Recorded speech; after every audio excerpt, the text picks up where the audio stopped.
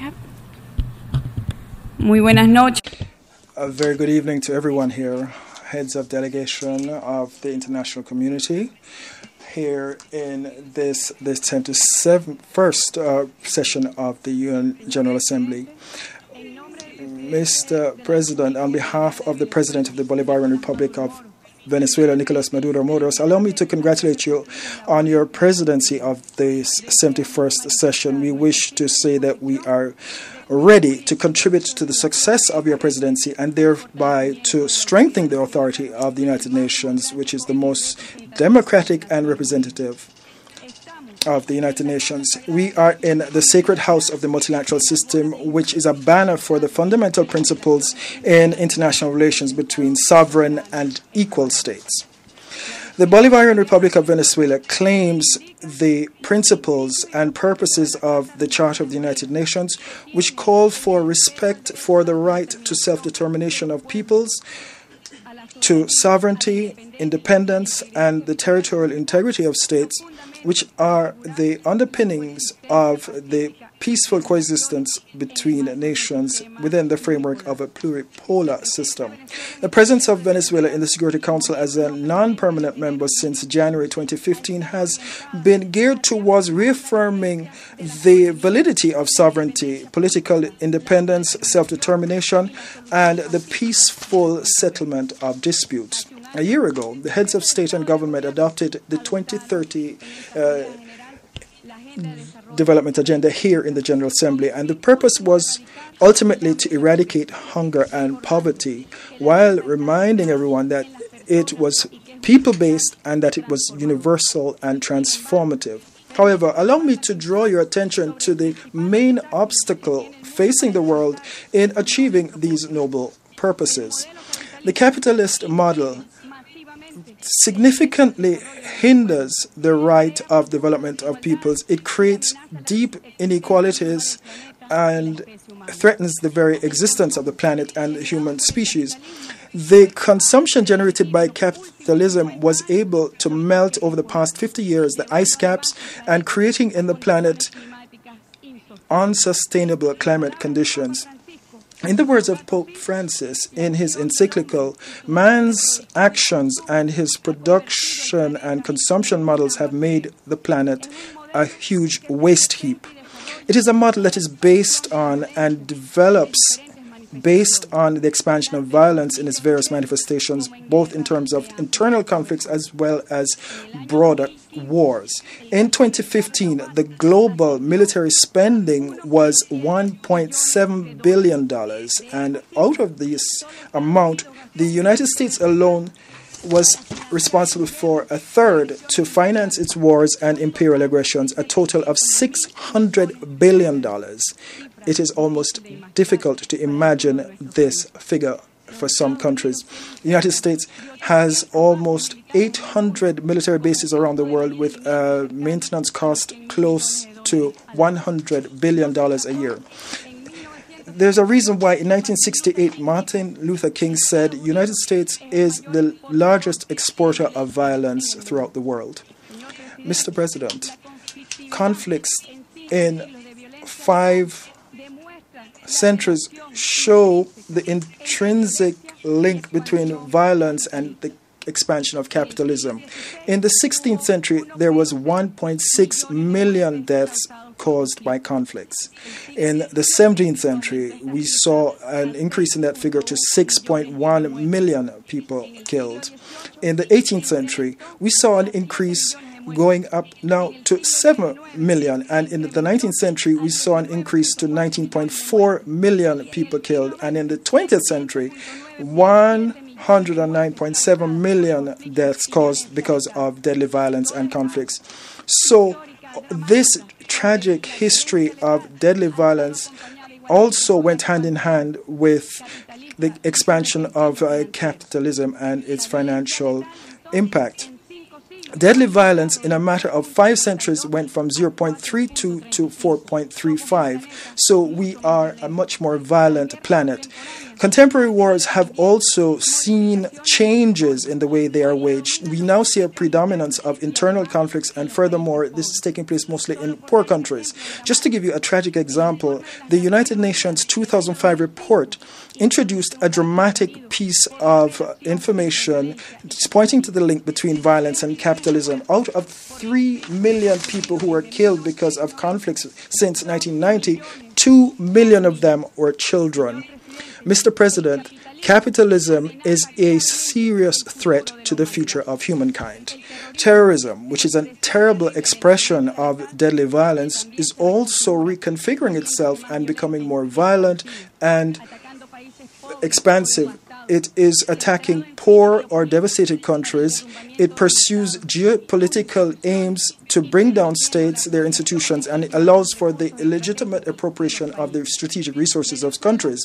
Venezuela rejects terrorism in all its forms and condemns the double standard that we see the centers of hegemony seeking to bring about as they seek to create an artificial subcategories of terrorism. It is good if it serves their interests and the interests of their in overthrowing governments that are not in line with their aims, and it is bad when there is a boomerang effect that makes victims of their own people. This is in part to the commercialization of war, trafficking in weapons, and we see that deadly violence has led to more deaths and has deepened inequalities. It is showing its greatest contradiction. Today we're now seeing enough wealth being produced for everyone on this planet. However, we also see this wealth in few hands, and we are seeing poverty concentrated mainly in the countries of the South and within the central countries. The gap between rich and poor was disproportionately increased. In the case of the United States, it is clear that this gulf since 1942 until 2010 has tripled in size. In 1978, just to give you an example, a worker of the working class earned $48,000, and an executive at the top of his game earned $393,000 annually. In 2010, that average worker earned $33,000, and the senior executive more than $1.1 million per year. According to Oxfam, 1% of the planet's inhabitants own the wealth of the other 90%. But the most significant in this matter is that this is not uniform throughout the world. It is worse in developing countries, and even worse in certain sectors where the distance in this gap between those who are wasting and squandering resources and those who are dying of hunger is pathetic. The concentration of capital became unproductive wealth and speculative wealth, which was pernicious in the way it fed certain economic sectors such as communication, energy, banking, financing, and so on and so forth. It is the way of gaining wealth without producing. It is a model that is based on violence and makes peace a far-flung dream for humankind. We only have to look at the most serious conflicts to see how this is affecting global peace and stability. The Palestinian question continues to be a pending cause for humankind everywhere. War crimes and massive violations of human rights of the Palestinian people show that this is daily fare for them. This shows how that there has been an increase from 20% to 55% in poverty there, and it has worsened. There is no time to refer to the number and types of violations of human rights that are committed every hour against the Palestinian people. Venezuela backs the right to self-determination of Palestine through the existence of a free state that is sovereign and independent. And it's for this reason that we believe that this organization, the United Nations, therefore must take a decision as soon as possible to ensure that Palestine is admitted as a full-fledged state here in the United Nations. We back the establishment of a Palestine state with safe borders and international recognized borders prior to 1967 with East Jerusalem as its capital. Our country is making a plea to Israel to put an end to the prolonged occupation of territory belonging to the Palestinian state. The Israeli occupation of its territories and its policies based on this are the main cause of the human rights violations of the Palestinian people and international humanitarian law. Venezuela also calls for the definitive lifting of the illegal blockade of the Gaza Strip since 2007, which is a flagrant violation of the human rights of these people. Mr. President, there will be no peace in the Middle East unless Israel stops denying the human rights of the Palestinian people, including their right to self-determination. In the case of Iraq, the case made for the second invasion in 2003 was based on a truth that not only was not proven, but later on was recognized by the main invaders as a lie. The military invasion was preceded by an effective propaganda campaign based on 4 main issues. None of them were true. These reasons never existed. What is normally recognized as information became war propaganda. The major media houses carried out campaigns to justify the imperial aggression.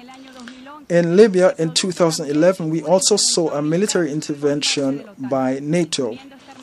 And this nation was plunged into violence and became a victim of terrorist groups, and its Human Development Index plunged, and we saw its cooperation mechanisms with neighboring countries of Mother Africa disturbed. Libya has levels of production of oil close to 1,600,000 barrels per day, and by August it was barely 260,000 barrels per day. Once again, the imperial obstinacy of the Western powers hampered the right to development of peoples, the right to peace, the right to have a homeland. The migratory flows of Libyan citizens seeking a better future beyond their borders has also impacted the levels of poverty in central countries. And we also saw knock-on effects in Afghanistan and Yemen. In the Syrian Arab Republic, we see a full-on battle against the barbaric terrorism affecting that country, where the Syrian people are the main victims of the violence at the hands of the terrorist groups. Terrorism has caused one of the greatest humanitarian tragedies over the past few decades in Syria, which has led to millions of displaced people and refugees who are fleeing the widespread violence to save their lives regardless of the risks that they have to encounter. The dramatic images of women, men, and children seeking to cross the Mediterranean reflect the seriousness of the armed conflict in that Arab country caused by the terrorist groups and a violent opposition. Overcoming the humanitarian tragedy of 3.5 million Syrian citizens must come through the overthrow of terrorism and a peaceful solution and political solution to the armed conflict in this brother country. Venezuela also welcomes the return of diplomatic relations between the United Nations and our sister Republic of Cuba as the only way to overcome and to solve the differences between states. The people of Cuba have for decades resisted with dignity and heroism the scourges of the state terrorism that from the north sought to attack its development model, its political, social, and cultural model. The Cuban people are still subject to the criminal, economic, commercial, and financial blockade. And Venezuela calls on the United Nations to put an end to this blockade as well as to provide reparations for this illegal and arrogant act. Mr. President, 16 years ago, President Hugo Chavez Frias, in this very forum during the Millennium Summit,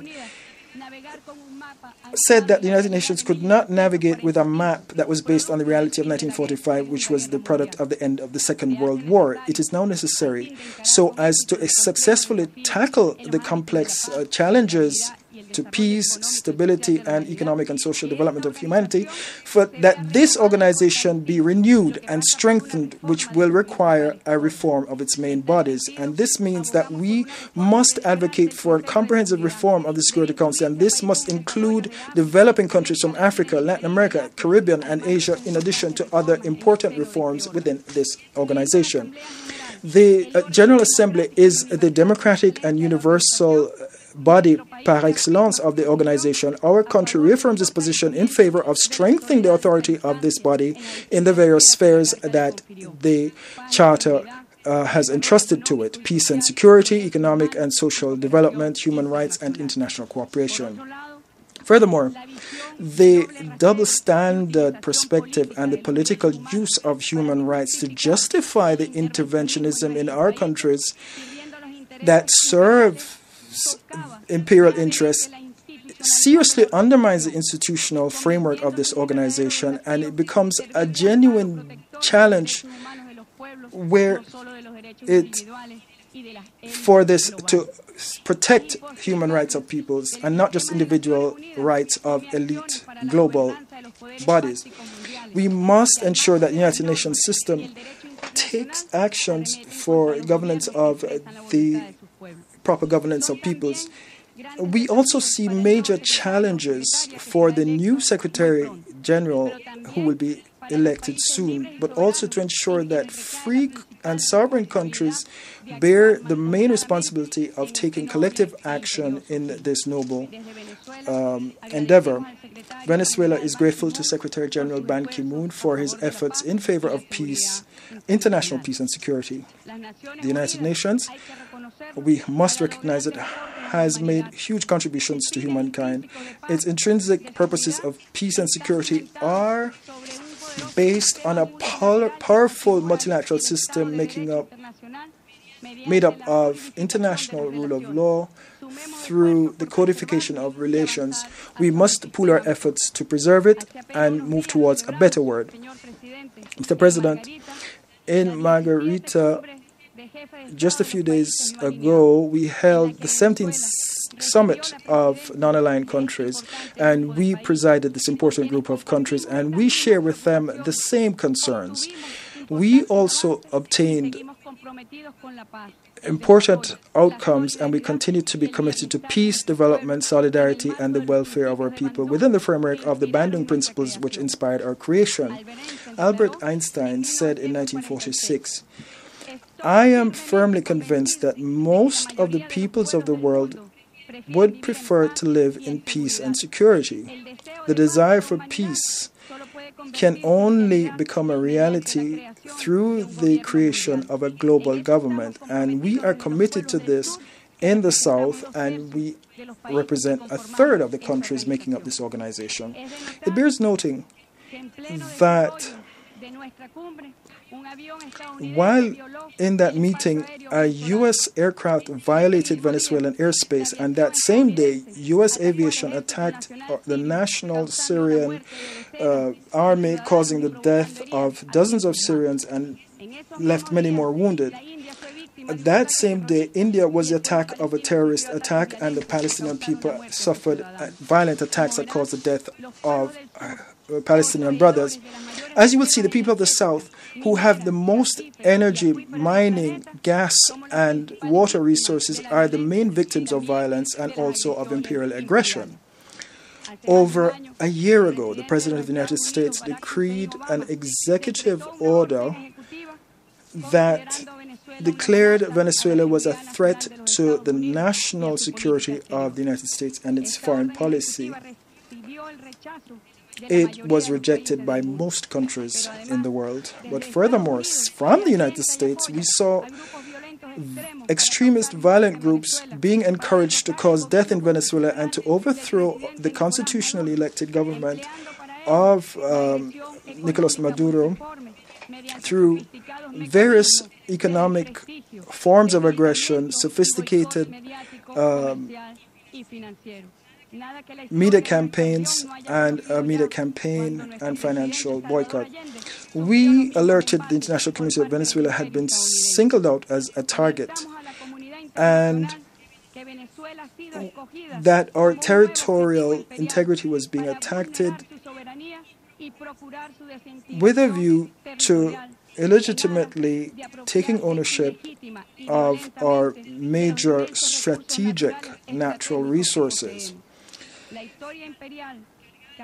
Imperial history, which is laden with violence, was at risk of being repeated. The agenda of aggressions make up an unconventional war to criminalize and penalize our development model based on socialism.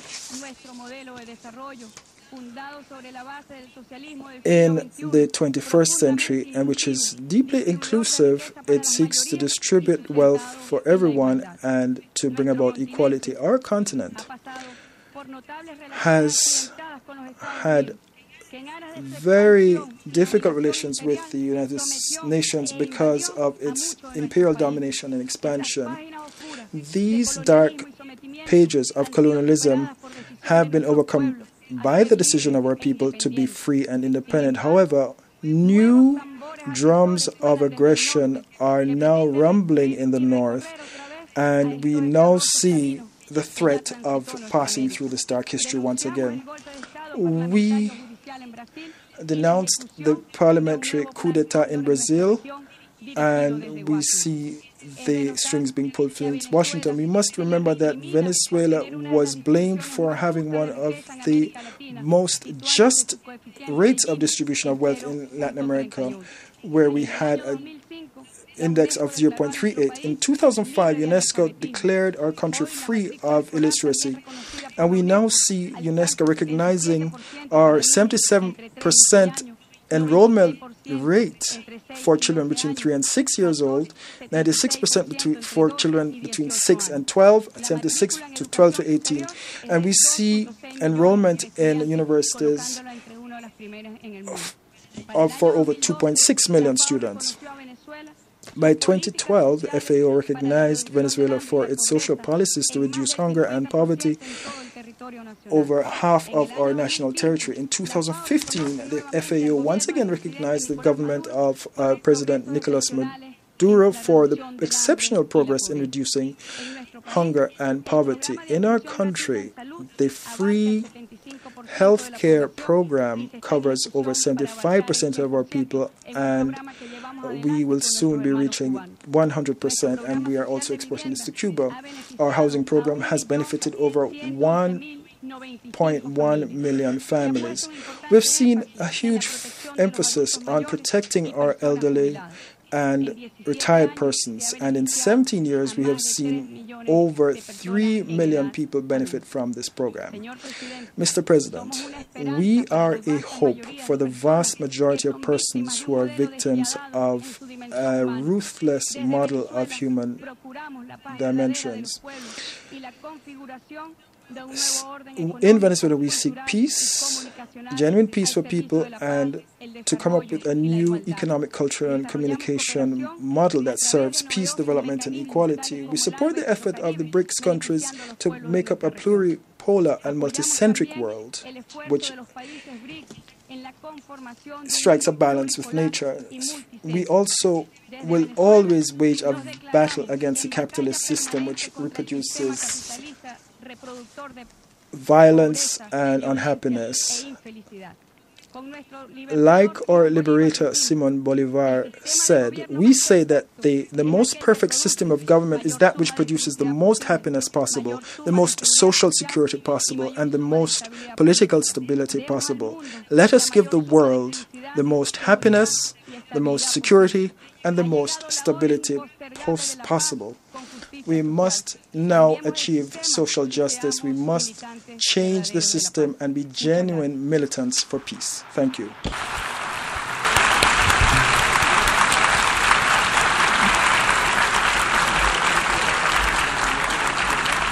On behalf of the General Assembly, I wish to thank the Political Vice President and Minister for Foreign Affairs of the Bolivarian Republic of Venezuela for her statement just made, and I request protocol to escort Her Excellency